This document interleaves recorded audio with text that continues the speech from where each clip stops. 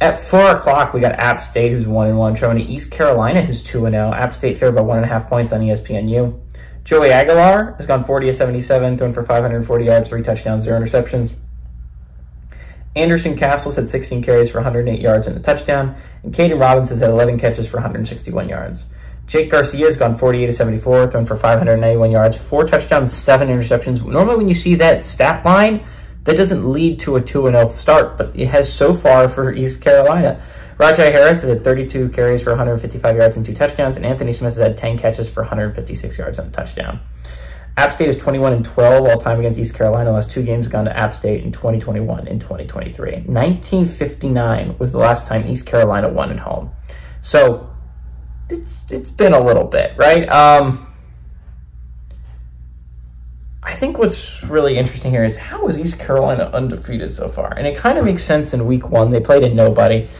And if you know what Old Dominion is, then it kind of makes sense in week 2. If you don't know what happened last week, Old Dominion picked off Jake Garcia 3 times.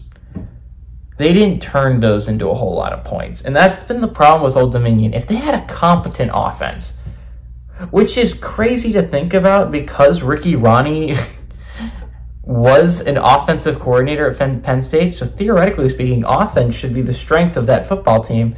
But weirdly enough, it's their defense. Their defense has been extremely good. It was the reason why they almost beat South Carolina. It was the reason why they should have won the East Carolina game. It's just if you could have an offense if you're Old Dominion, and that really sucks. App State's coming off a rough loss, right? App State kind of got their butts kicked against Clemson, and I think that one's going to end up making them likely not a playoff contender. And I would have normally been like, okay, they're still very much in the conversation in this group of 5.